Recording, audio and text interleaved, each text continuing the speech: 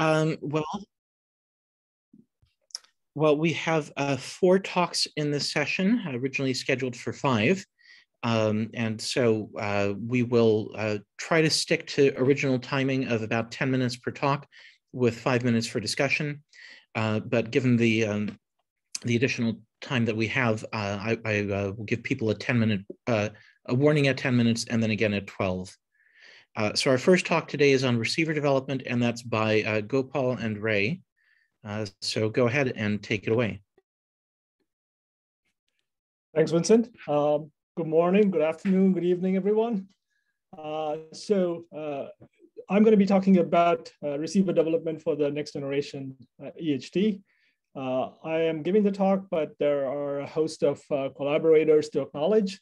From UMass, we have several people working on the receiver development, and I underline Sandra, who's a grad student working with us.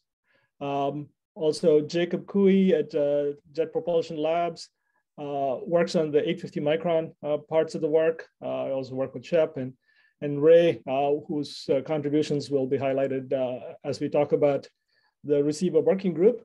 Tony Kerr at NRAO and Art Lichtenberger are involved in the 1mm receiver part. Okay, so the general outline of what I'm going to be presenting today is going to be, first I'm going to cover the ngEHT receiver working group activities. The start of those activities will be outlined. And then I'll jump into the actual prototype you're building, the dual frequency receiver for the LMT, which will serve as a prototype for the ngEHT. And then I'll spend a little bit of time talking about the multi-wavelength considerations. There's been quite a bit of debate about this in this conference, and so we will touch upon some of that.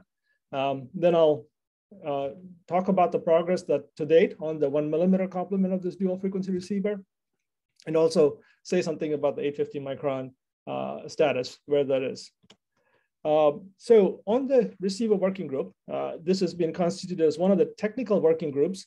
The other working groups will be making the presentations in this session. This is a working group that's chaired by Ray Blundell and myself. And we have a membership at this point that's made of expert instrumentalists in millimeter wavelength from the US, Europe, China, Taiwan, and Japan. So it's a really a great working group that's been put together with a charter to define basically the subsystems of the receiver based on the scientific needs. And I think this conference is actually a very vital part of that definition from science to instrument. The other part of what we're going to talk about in this working group is to define system level requirements and the interfaces. The biggest part of what we want to accomplish is the system architecture trade studies, the trade-offs between number of frequency bands, IF bandwidths, etc. There has been a kickoff meeting, but since then we have to aim to meet more times to provide the overall report. So that's the where the working group is at this present moment. So going on to why build a dual frequency receiver for the LMT. The LMT with this 50-meter aperture and its central location is expected to be a valuable anchor station for multi-frequency synthesis, right? I mean, you can imagine that for the ngEHT with the smaller antennas, this will be an important anchor station. Doing multi-frequency simultaneous 1.3mm and 850 micron provides, this has been discussed ad infinitum already, increase in sensitivity and angular resolution. Specifically for the ngEHT, the idea is that the LMT will serve as a prototype to build these kind of receivers for the rest of the array. And again, this has also been discussed. 850 micron VLBI is extremely challenging, but frequency phase transfer, like the talk that was the exciting talk yesterday by Maria, explains that you could actually transfer lower frequency observations phase to higher frequency, and that can compensate for the lower coherence time at the higher frequencies. As a sort of example, this is a work that Lindy and others have produced. This shows in the second slide, you can see that what you would get with the 1mm alone EHT 2017 type of array. But if you throw in 850 microns and a next generation EHT, you not only resolve the shadow, but also considerable part of the jet. And here it's the dynamic range, the angular resolution, all of that comes into play. So what does the dual frequency receiver look like? What are its specifications? It comprises of two separate frequency channels, one at 1 millimeter and one at 850, using a diplexer to split the two wavebands. Each of the receiver features dual polarization, sideband separation modules, and the specifications are listed on the right-hand side. The 1 millimeter covers a frequency range of 210 to 270 gigahertz with a specification of 5 to 6 times the bottom limit. The 850 micron covers 275 to 375 gigahertz, again with a similar sort of quantum limit spec. The LO systems are going to be all fully phase locked and tunable, can be quickly tuned to any part of the band.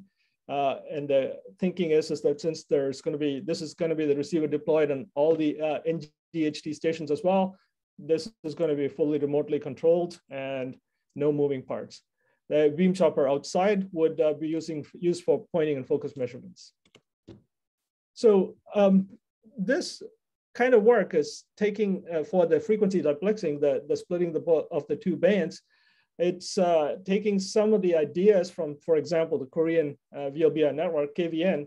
Shown on the left-hand side is a photograph of their receiver module. As you can see, this one is a 4-channel receiver covering 22, 44, 86, and 128. And it's quite complex, but it's feasible and has been demonstrated to work using a bunch of low-pass filter, dichroics. And that's the same idea that we are employing here. For taking the 230 and 345, we will employ a QMC multi-mesh filter that splits the bands, frequency bands into two. Both polarizations pass through the 230 arrow shown here. And then the 345 gigahertz just comes off a mirror flat, and you get the 345 band separated out. So the 1 millimeter receiver block has already been fabricated. And if that's a word, compactify is the idea behind this mixer module. For the ngEHT, the geometry of the antennas could be small. The volume of the receiver cabinet will be small. So we are aiming to build a cryostat that's small. And one way to do this is to integrate a lot of the receiver elements. Shown here on in this photograph is a fabricated block with parts of the cold square feed on the left-hand side, followed by the ortho mode transducer, which splits the polarization into two, the horizontal and the vertical. And then it goes through a RF 90-degree hybrid. And the LO injection happens through this LO waveguide shown here. And the LO coupler comes through here. And the 4 SIS junctions are mounted there. And the IF, and then the IF hybrid will sit there. That's the board that depicts where the hybrid will sit. And out comes 4 outputs, IF outputs 4 to 12 gigahertz. Each output is an upper sideband and lower sideband for each polarization. And you also notice that there's no magnet, and there's a static magnetic field applied through static magnets placed in these 3 holes. And so this all works. We've demonstrated it to be working, and this shows a fabricated mixer block with 4 live junctions placed in there. And the noise temperature performance is actually quite exciting. It looks very good. Across the 220 to 275 gigahertz band, we are at about 4 times the quantum limit with the receiver noise temperature about 40 Kelvin. So this shows one of the 4 mixers that's been tested. So with regards to the 345 gigahertz band, the 850 micron band, when we proposed in the MSRI for the ngEHT prototype, we were planning to purchase this 345 gigahertz mixers from European partners, but the timing didn't work for this. So instead, we have set out a JPL contract to fabricate SIS junctions, 345 gigahertz SIS junctions. And the idea is that once the SIS junctions are fabricated, UMass would assemble it into 2 SB mixers, a lot of the ones I showed for the 1 millimeter block, and integrate into a dual frequency receiver. The RF band for this is, as I said, 275 to 375. The goal is 4 to 12, but the JPL effort is trying to shoot for a larger bandwidth than 8 gigahertz. and the noise temperature is spec is about 80 Kelvin. The design of the SIS junctions has been completed at JPL, and the fabrication is pending. I'm going to show a couple of photos. The first one was a photo of the mixer block, and the second one shows a design of the frames where they put these junctions, multiple junctions in the single frame, so they can play with different types of parameters for the junction design. And the design is in an advanced state of completion. We hope to get these junctions this fall and test it in a DSB receiver, double sideband receiver. And the hope is that by spring of 2022, we will start to get these junctions from JPL, and we will start to think about fabricating a 2SB block. 2 minutes. Thank you. I'm almost done here. So to summarize, what we have put together here is a simultaneous dual frequency 233/45 gigahertz design, and for the LMT, this is a dual pole 2SB mixer in each band. The plan is to commission and install this on the LMT in 2022-2023 season. The 1 millimeter effort is going at good pace, and it's in good shape. The 850 micron SIS junctions are being developed via a JPL collaboration. The development here will serve as a prototype for smaller and other telescopes in the ngEHT. The receiver working group has been constituted and is in place. And that's the venue to develop plans for receivers for the ngEHT. And we've already started to define, working with the backend working group, some of the interfaces for the receivers to work with the ngEHT backends. And I'm looking forward to more such collaborations between the different technical working groups. Thank you. Thanks a lot, Gopal. Great talk. Are there any questions? Please raise your hand.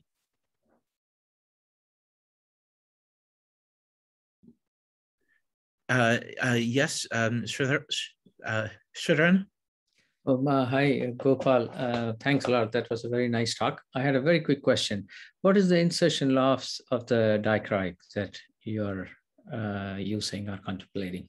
Great question, TK. So the current thinking, the insertion loss is a few tenths of dB according to the manufacturer spec. Of course, this also depends on whether you want to do it cold or warm. And our thinking is that we would rather have this inside the doer.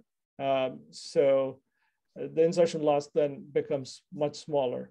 So that's the current thinking. It's I should say that this is something that still hasn't been experimentally verified and tested. So that's still pending. Okay, thank you. Shep? Yeah, can you hear me, Vincent? Yeah. Yeah. And Gopal, yeah, Gopal, great talk. And I'm very familiar with a lot of this. It just strikes me that we should be in touch with ALMA as they look to the band 6 and band 7 upgrades, just to work on interfaces and ensure compatibility. We heard, of course, from Sean yesterday and Crystal Brogan as well. So just a note to self that it'd be good to reach out to them as we develop our receivers and they develop theirs. Yeah, we interface a lot with Tony Kerr at CDL in Charlottesville. And so some of the IF hybrid, the 90-degree superconducting hybrid work is derived from, essentially we are going to bootstrap from their efforts on the 90-degree hybrids.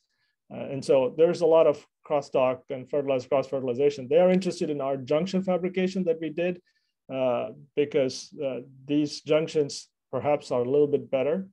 So it's something to also talk to them about. So we do talk with them. But that's a good point. We should stay in touch and work with them. Alan? Gopal, perhaps an unfair question, getting down to the fundamentals. Why can't we cover 230 and 345 with one junction? That's within one waveguide band. That's a fair question. And that is something that's I would say it's being debated about and it's being talked about. I think the simple answer is that back when we started this venture, there was a easy way to bootstrap from the band 6 1mm junctions. And there was the thought that a 850 micron mixer as defined by ALMA bands was well defined, and we could just take 2 such receivers.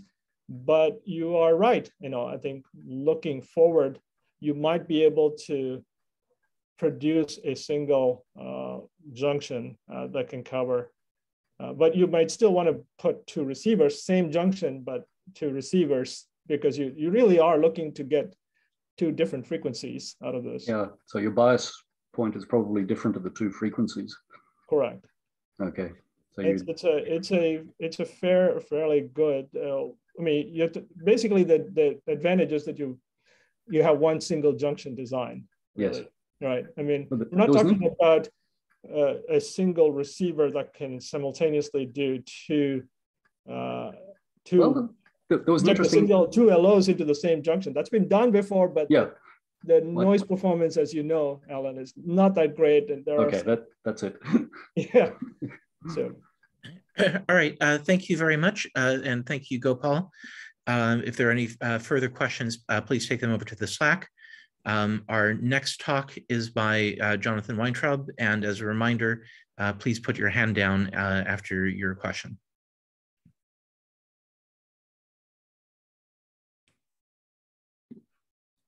TK, are you asking a question? Hi, so you can see my slides, though they're not full screen yet. Is that roughly presenter mode, Vincent? Yeah, I can see the slide. Really good. Okay, great. And I hope I'm carefully positioned so that the stovepipe behind me isn't growing out of my head. I am very glad, actually, that Alan Roy asked such a nice question out of our field, because it highlights that he's my co-facilitator at Max Planck in Germany, and very excellent he is too. And I'm talking about the Digital Backend Technical Working Group.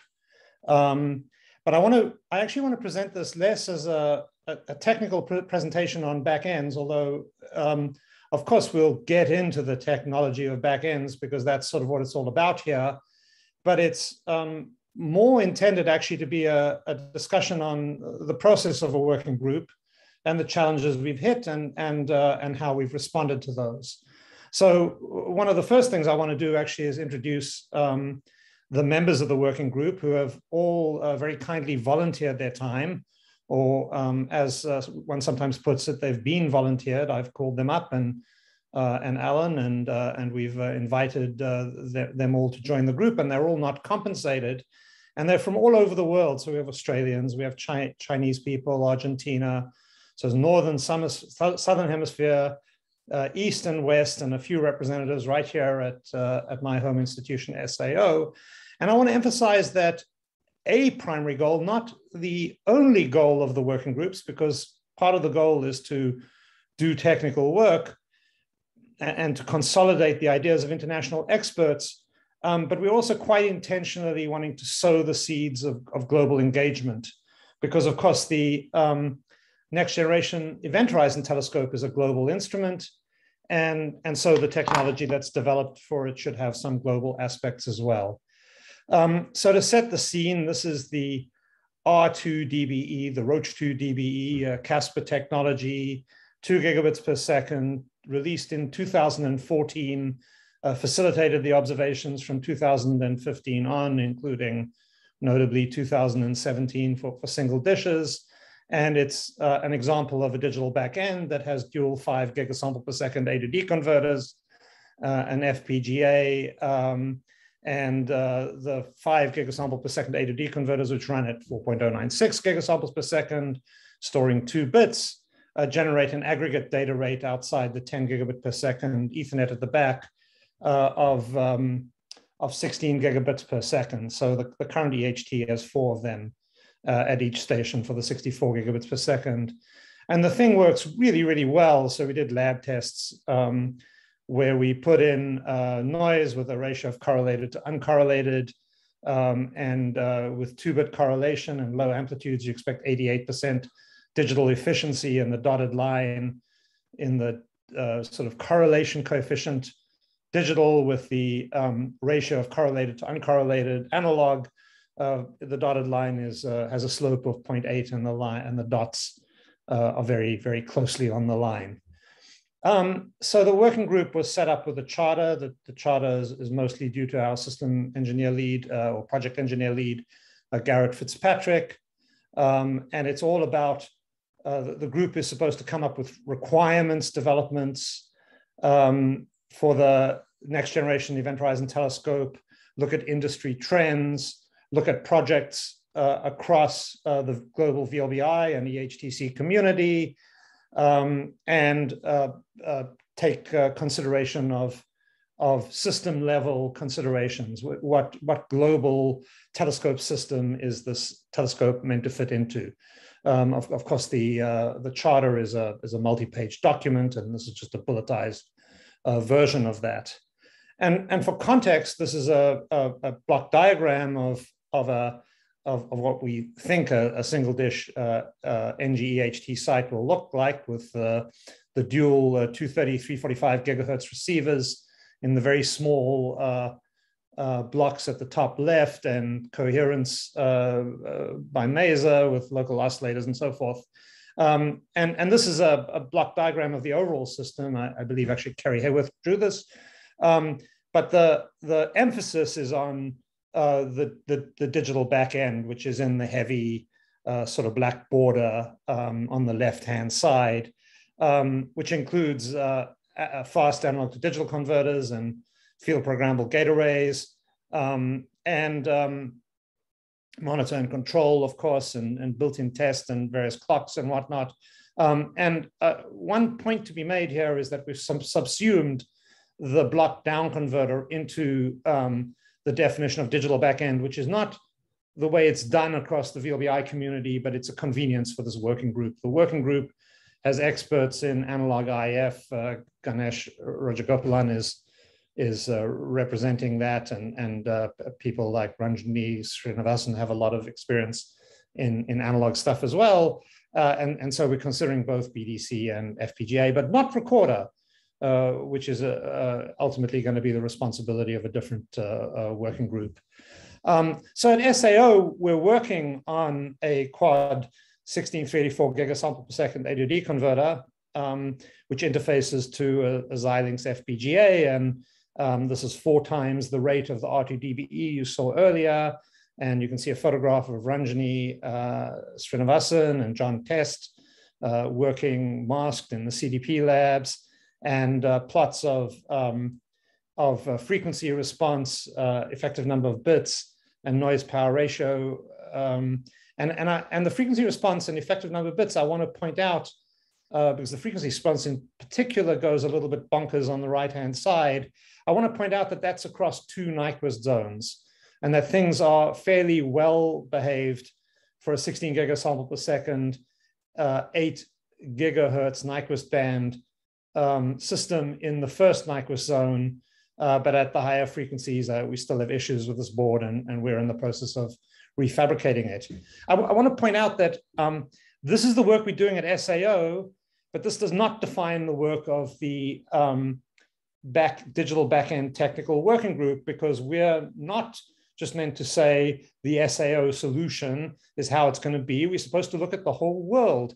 And there's very interesting work going on at other sites. For example, at the University of Arizona, my former intern, Arash Roshanishat, is working with his supervisor, Dan Maroney, and colleague, David Forbes, on fast analog to digital converters using the new technology, RF system on chip, which is being proposed by Xilinx, where the analog to digital converters are integrated into the FPGA chip.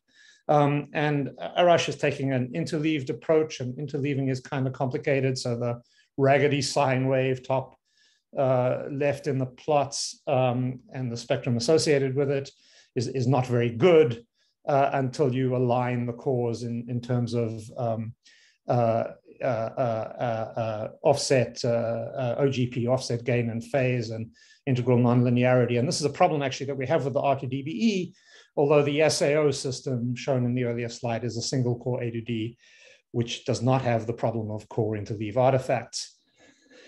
And then there's a fascinating, also interleaved system, which Alan Roy is collaborating on, called the digital baseband converter 4th generation. It's under development in Europe. You will note that first production is set for 2025. And it has extraordinary specs, 8-bit samplers. The SAO system, for example, is 4 bits. Either dual 56 gigabits per second on a single chip, quad 28 gigabits samples per second, bandwidth and bits up the kazoo, but not quite ready yet. We don't know how much it's going to cost.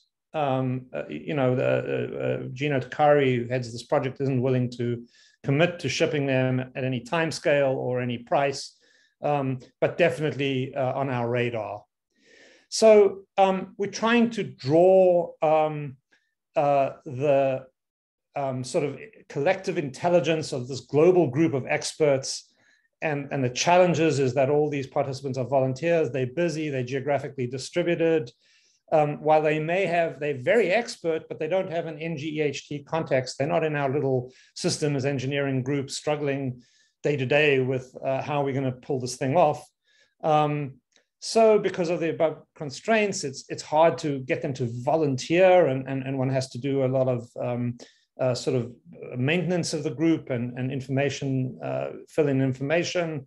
There's a tendency for a few vocal members to provide most of the input, but the quieter people, they say still water runs deep, and the quieter people may have some of the best ideas. So as we've learned, and it's not per se easy running one of these groups, we've been trying to provide as much context as possible. So Garret put together an outline architecture of ngEHT that we could widely distribute. We have a template for requirements development. Now we have very excellent requirements for the quad 16 gigasample per second A to D converter, very complete ones, but we expunged all the details from those for the purposes of the requirements template. Where am I? You're at 10 minutes in. 10 minutes in, okay, 2 minutes. I'll keep talking for 2 minutes since I got the bonus of a bit more time. This is just a sample of the requirements template, and thanks to Ranjani and Garret for putting this together.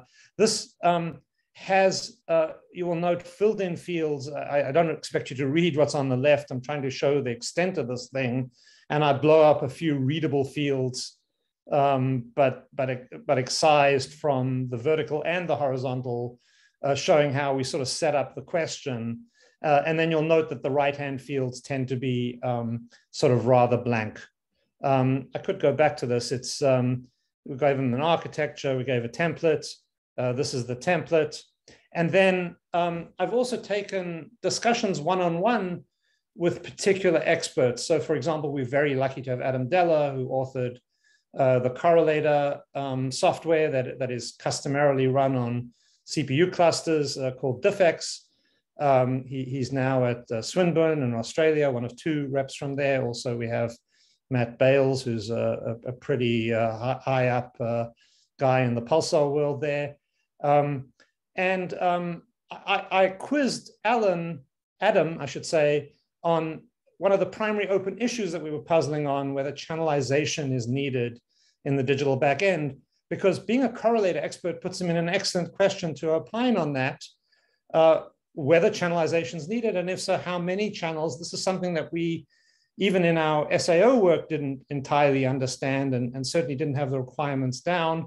And in the interest of time, I won't go in to all the bullets on the bottom, but Adam's response was very authoritative, said channelization is indeed useful, that it shouldn't be too fine, maybe 128 megahertz per channel will facilitate the DiffX computation, parallelization, and we can do digital equalization with channelized data product.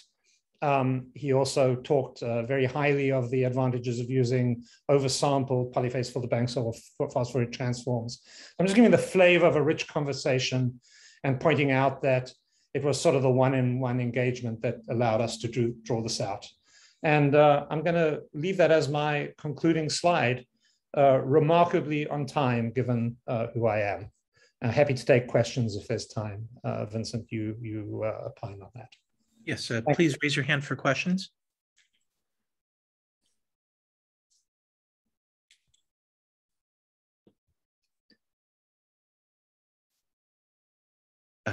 Everyone is stunned at the detail. Gopal. Thank you, Gopal. Sorry, I had to find my mute button. Very quickly on the channelization front, as we have discussed, John, you and I, in the separate meetings, I think it's highly important to channelize for the reasons that's been mentioned there, but also for the reason that even though we endeavor to build a receiver with as flat an IF noise temperature characteristic as possible, it's going to be different across the IF band, and channelization will allow you to weight different parts of the band appropriately and thereby do the correlation after that. I'm hoping that channelization is never taken out of the table in terms of how you construct the back end. Excellent point, Gopal. And you could naively say that that's the same as equalization, but it's not, of course.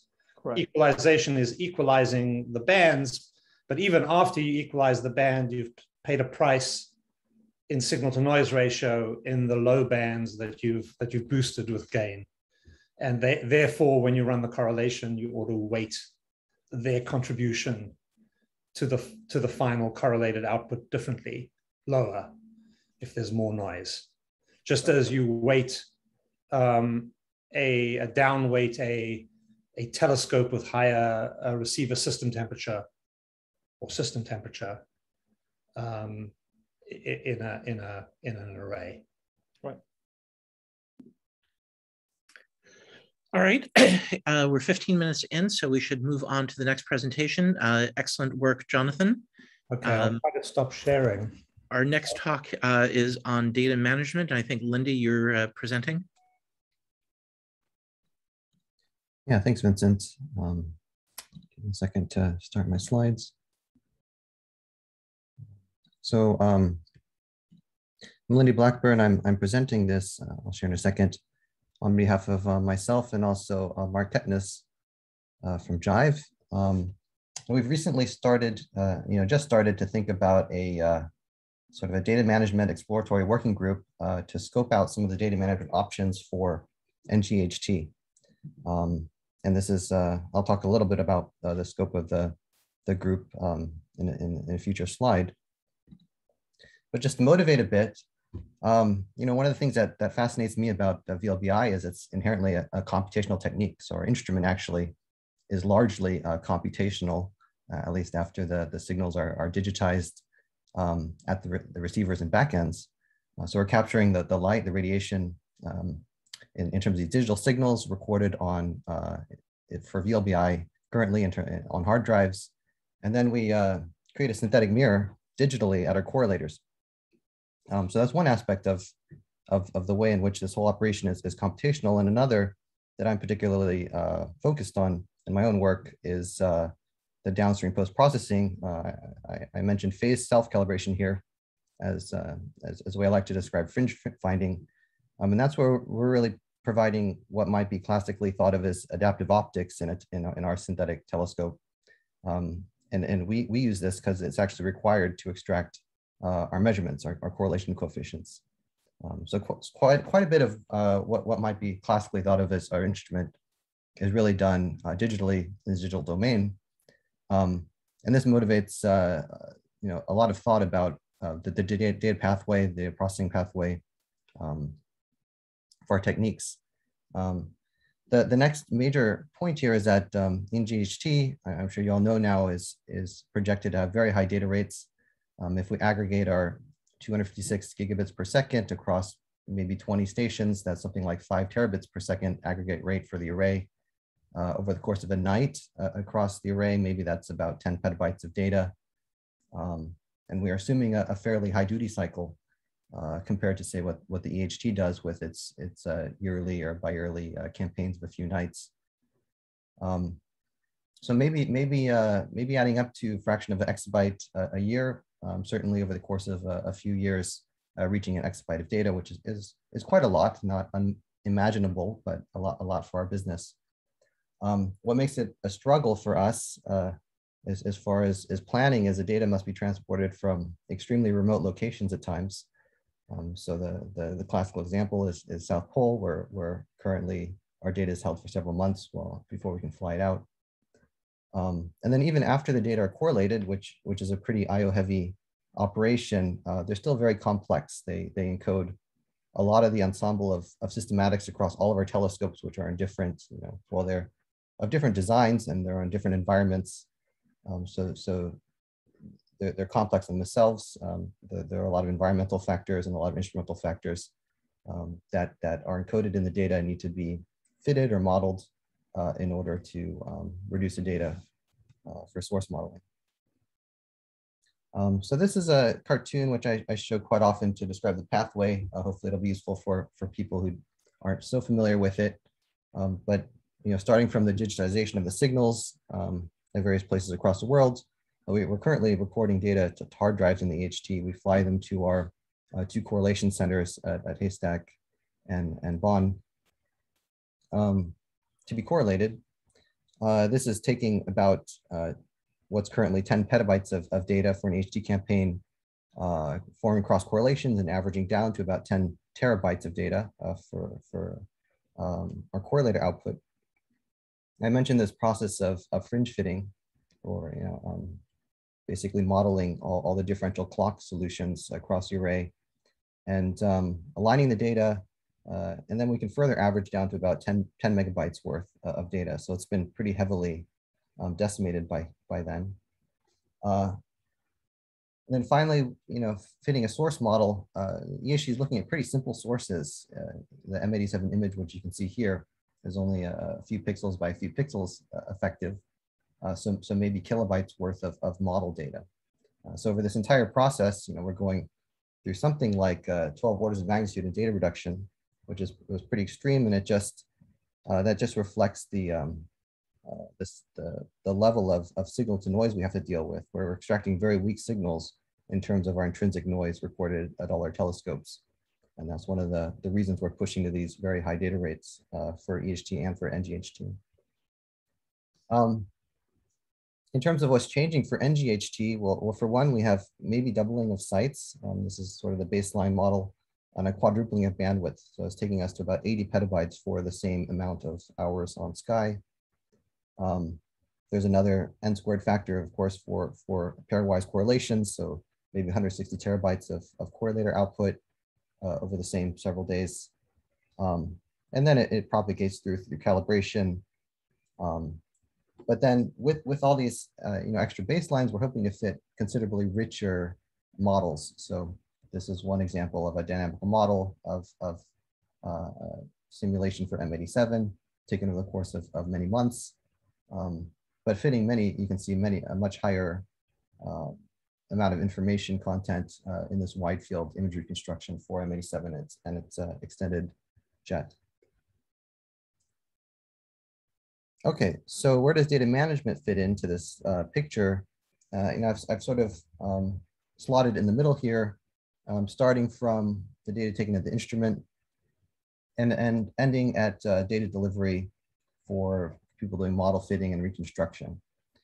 So the essential responsibility here is the handling and production of ngEHT facility data products, and is a selection of subtopics. I've highlighted data transport in terms of getting the data from the telescopes, correlation, calibration and reduction of the data, managing the metadata of the instrument, so a priori information from telescopes that inform the telescope systematics, and also maintaining some organization of the data in terms of a data archive. And there are many topics that are, I think, cross-functional. They touch data management and also other parts of the problem. So there are things like synthetic data. ngEHT is not going to be built for some time. And until then, we want to be able to synthesize what we expect the data products to be. Computing, so there's a lot of thought about that's necessary about how we do our computing effectively across the experiment. Software management, similarly, we want to make sure we engage on a good software plan. And also, I think as we think about a global collaboration, things like authentication become very important. So how we can make sure everybody is identified properly and can work collaboratively with collaborative resources. And unified authentication is important for that. So I mentioned with Mark Kettenis, we just are starting to kick off this technical working group focusing on data management, and I think of it as an exploratory working group, at least currently. So a few questions I think are driving the group. I don't know if you remember Garret's diagram from the first day. This is a pretty high level group in terms of it encompasses a lot of scope, and I think that's because we are right now forming plans, not a lot of technical development as you've seen in for example, Gopal and Jono's talks earlier. But the first question is, how do we accommodate this 10 times increase in data throughput and about a maybe 10 times increase in duty cycle? So those, the exabyte level data that I mentioned earlier. The EHTs benefit a lot from leveraging Moore's law. So how do we continue doing that for computational scaling, and how do we avoid, various pitfalls we might encounter? For example, things like single core performance or the bandwidth of hard drives aren't scaling with Moore's law directly. So we need to be intelligent about our technologies we use to stay on the trend. How or if it's plausible to move to a distributed computing framework for correlation.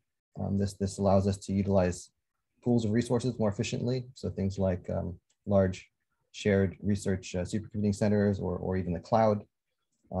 Has its own major challenges, but potentially allows us to be more efficient with our computing utilization. In terms of software development, how do we modernize our libraries and formats for data handling? I think this is something that is constantly a struggle in our community. And then what are the costs and risks of any particular plan we set out for? So a little bit on the data storage and transport, VLBI. These are examples of the current strategies we use within the EHT, and I think there are other similar solutions, for example, for the VLBA. But we have these banks of hard drives satisfy our unique challenges of being able to record at a very high bandwidth and being able to move the data very effectively to central locations. Moving toward the ngEHT, the large amount of volume, the tonnage of hard drives starts to become pretty unwieldy. So we're looking at solid state solutions for this, which is a few times more expensive, but much lighter in terms of power and space requirements. We're also thinking of e-transfer options. This is routinely done at lower rates at accessible sites. For example, for the EVN and for the LBA, routinely use e-transfer for correlation, even for VLBI. It's a bit tough to think of this for the extremely high rates in remote locations for ngEHT, but we're looking at the capabilities of, for example, ground fiber, satellite RF, internet that's sort of taking off currently, and also in the longer term future, free space optical through satellite relay, which might start to approach the kinds of data rates that we're interested in. So likely we'll have to pursue this in sort of a staged approach and be ready to make use of things like satellite internet as it becomes widely adopted commercially. Just a few examples of small technology projects we're pursuing currently within the project. For example, these are some commodity SSD recorder and transport solutions from Western Digital. You can see they have a photo here. It's ruggedized. It's somewhat made for our type of application, high density and rugged solution for recording data very quickly and transporting it. We're also looking just at in-house solutions for, sort of hybrid data solutions for recording. And then there are a few concept studies for harmonizing e-transfer speeds even across the ngEHT currently. I know Haystack is pursuing a project related to that. And also there's a recent project led by Kerry Howarth. It's a collaboration with Lincoln Laboratories on the feasibility of free space optical using some technology they developed for downlink from space. This is just something that tracks the increase in bandwidth for the ngEHT over the last decade plus, or in the community for the last decade plus, and it shows that just 1 minute. Okay, we're pretty much on track in terms of scaling into the future, but we do need to think about utilizing technologies that will allow us to do that, and to motivate that. Why are we doing that? I think it was brought up that this continuum sensitivity we have in mind is necessary to be able to track atmospheric phase, even using some of our large anchor stations, if we're thinking of rather small dishes in remote locations of the world at these high frequencies. So that's one motivation, is just to tie the array together.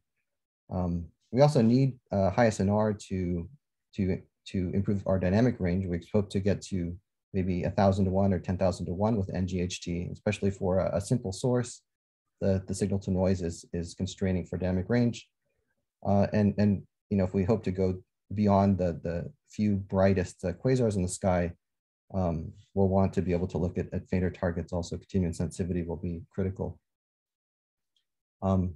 Since I have a couple of minutes, we're looking at different platforms for correlation. So we have our typical canonical solution, which is to sort of build a cluster at our own institution. And we'll be looking at more shared research clusters, and also commercial cloud, which do come with their own challenges, mostly related to transport and IO, but also quite a few benefits in terms of being very, very scalable. There's in calibration. There are many software efforts related to making streamlining and making calibration more flexible and powerful in the future. Something that I think we need to work on a lot is our data formats and harmonization, and also moving toward libraries and data structures that allow for distributed computing. And these are active areas of research across the discipline. For archival, we're thinking mostly of an ngEHT-like model. We have many levels of data as it gets processed through the data pipeline that I showed earlier, but essentially thinking about a data archive of our correlation data, maybe tens of terabytes per year. That's essentially our interface to a user community. And just to reiterate, this is my slide of basic questions from before, and that's where I'll end for discussion. Thank you. Thanks, Lindy. We are unfortunately out of time for discussion, so let's move that over to the Slack channel for this. And Garret, would you like to present now? Sure. Just let me know if you can see this. Yeah, I can see it. All right, great. So I'm going to talk a few minutes about the logistics of this exercise that we're going to be doing both today, tomorrow, and Friday. This is an exercise we've designed to start the conversation about that we I guess we kind of started on Monday with the presentations about key science goals. We're continuing that now with what's a little bit about what's most important, priorities and metrics as we start making this connection to instrument requirements. So I'm just going to go over the exercise and some of the logistics and cover any questions of what we plan to do. All right, so as I go along, start thinking about where you want to join. We're going to be doing breakout groups in the next session. We have 5 groups defined along the lines of the science working groups. We have fundamental physics, jet launching, and accretion. Those are 2 separate groups, but we combine them for this exercise. Black holes and their cosmic context, transients, and new horizons. So if you're a member of one of those working groups, you feel free to join the group that you're already a member of. If you're not a member of any of these or haven't been joining the discussions, no worries. You can join whichever one that you're most interested in. We're looking for all input, and everyone is invited to be a part of this conversation. I'll come back to this at the end so you can see the groups. And then also just one logistics point is to join the Slack breakout groups that we've set up. And I'll just briefly, the way I've found these, if you're not familiar with Slack, you can go to channels in your Slack browser, these 3 dots, click on that, browse channels. And if you can type Lego, you will see the 5 groups that we have set up. So please try to do that before we start at the end of this session. All right, so what are we going to be doing? I mentioned this in my talk on Monday. We're going to be this is the start of a conversation about what's most important. We are not going to be necessarily converging on these are the top science goals of all of ngEHT, and here is the design that's going to meet it. This is a complex process, and it's going to take some more time to go through trade-offs, run through architecture decisions.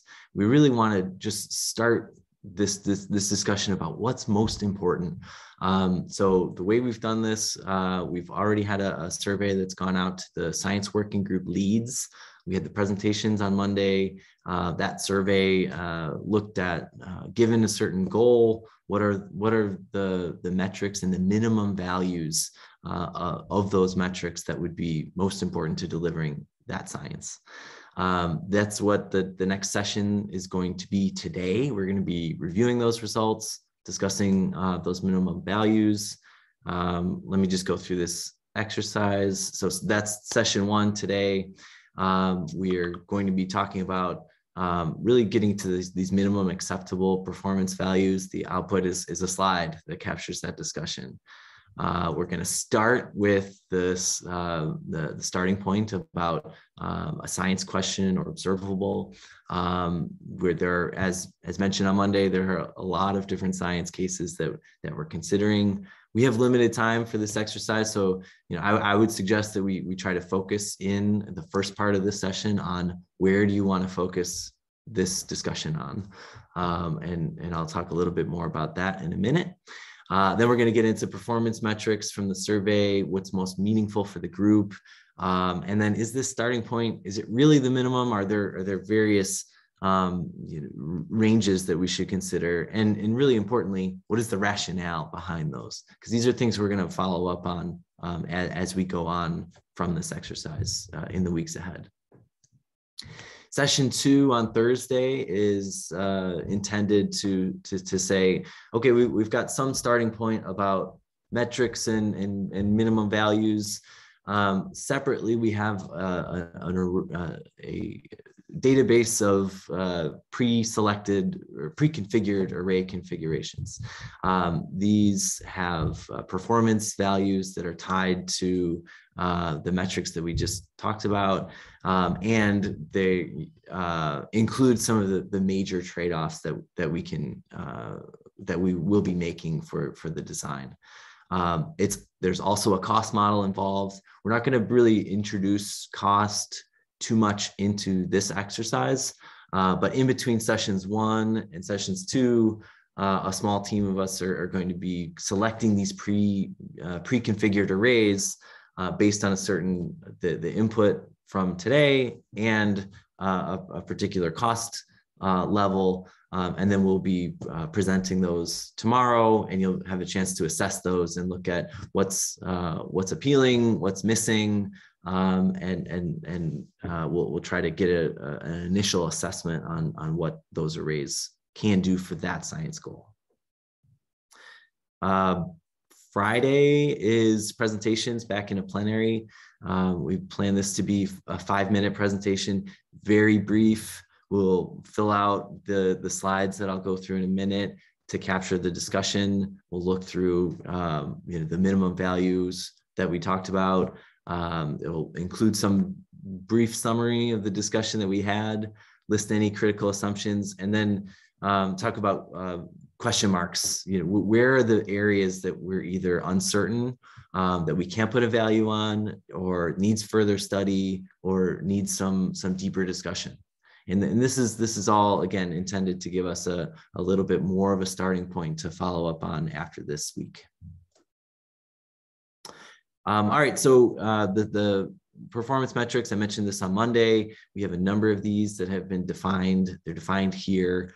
These slides are available on Dropbox as well, so you can reference those just to get a sense of what the definitions are, what we're using to define these metrics.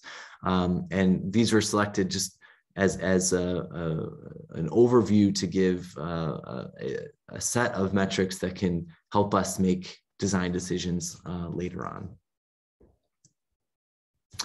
All right, so what are we going to do today? Diving into this first session. First, crucially, we need a starting point. There are a lot of different science cases and questions and observables that we could be doing. I think it's crucial for this exercise in limited time to focus in on a specific case, and particularly an observable that you want to focus on. That might be already in terms of question and observables. I know all the working groups are at a little bit different point in how they're defining the science goals, and that's okay. It could be in terms of that. It might be in terms of a range of science cases and different observations that we'd like to go consider. Again, it actually isn't all that important that we get the nomenclature correct in this week. It is important to have a focus point that the group understands as we start getting into these discussions. All right, once we determine a starting point on where we want to focus within that group, we're going to be talking about minimum values and what's most important.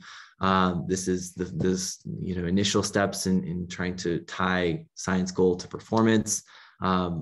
Think about things like, what is the minimum performance to achieve that goal? What would be ideal beyond what's minimum, what's ideal, and what's the rationale behind that? And are there any other metrics that we didn't talk about that actually are pretty crucial to understanding that case?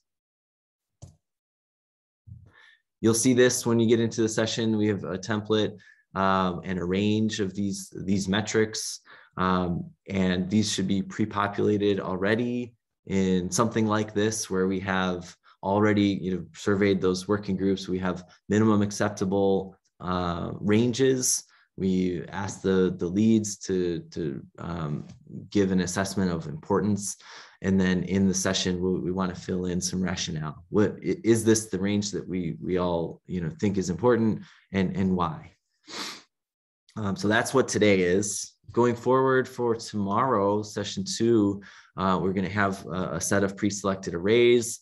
They're going to be presented, roughly like this, with these spider diagrams that describe the inputs, the number of sites, the dish diameter, bandwidth, simultaneous frequency, and these will be these are inputs in the database we have of all the different array configurations. These are kind of pre-selected to simplify this a little bit, and then the outputs talk about what the values are of that array. So we'll discuss if we were to optimize along a certain path, what would that path be, and what are the trade-offs? What would you give up given this example?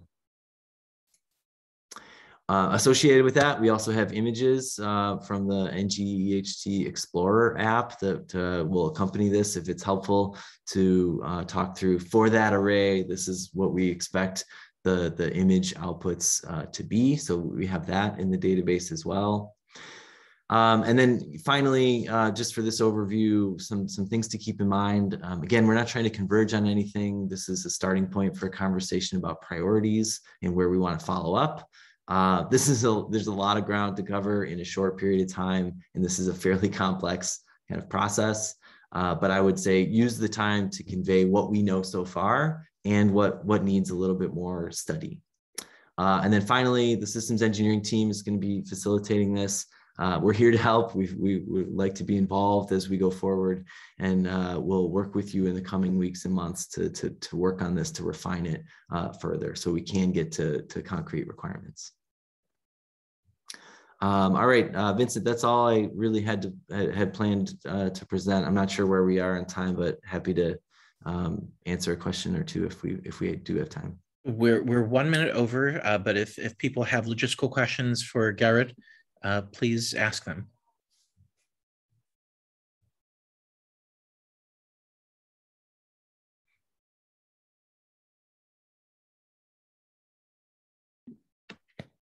All right, I'll leave this up, the groups. And again, if you have any issues of joining the Slack sessions or the Slack groups, please reach out to the LOC about that.